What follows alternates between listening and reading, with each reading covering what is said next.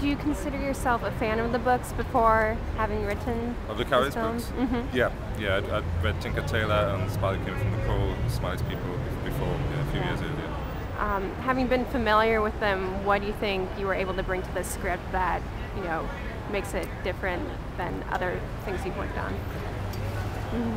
That's a terrible answer, but I don't think I'm the person you can ask for that. I mean, Bridget and I just tried to keep to the spirit of the book, Yeah. So I don't really know if we brought anything of ourselves to it particularly. I think there's something about the medium of film means that it has to become its own thing. It's never going to be the same as TV or the same as literature. Cinema has its own strengths.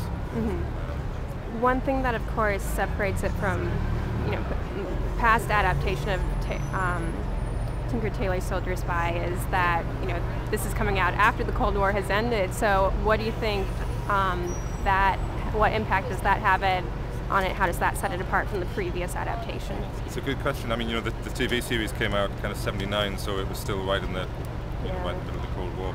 I have to say, I think Bridget and I both treated it really as a character-driven drama, as a story of kind of the emotional journeys of those characters. So we never really thought we're talking about the Cold War. The Cold War felt like the backdrop to the story of betrayal and loyalty. But I wonder if we had been making it in the Cold War, I don't think we could have made this film back then. I think it would be different. I think you'd have to. There would have been political implications, but it's given us a little distance, and perhaps you can see it with a cooler eye. Yeah. And what do you think of the cast that you were able to get together for this film? Got this great kind of all-star British cast. They're just already. It was the best we could do. Yeah.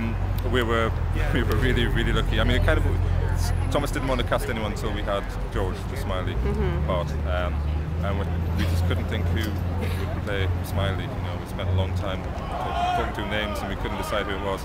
And then eventually, when Gina J, the casting director, came up with the idea of Gary, that kind of clicked, and Thomas went to meet Gary. And when Gary said yes, then the rest of the casting happened quite quickly. Very quickly they started to fall into place. And are you doing anything to help kind of generate awards buzz for this, or just kind of seeing whether voters? If I knew what to do to generate awards buzz, I would do it. If I knew who to give the money to, I would. Right. Yeah. No, not really. No, just here to enjoy it.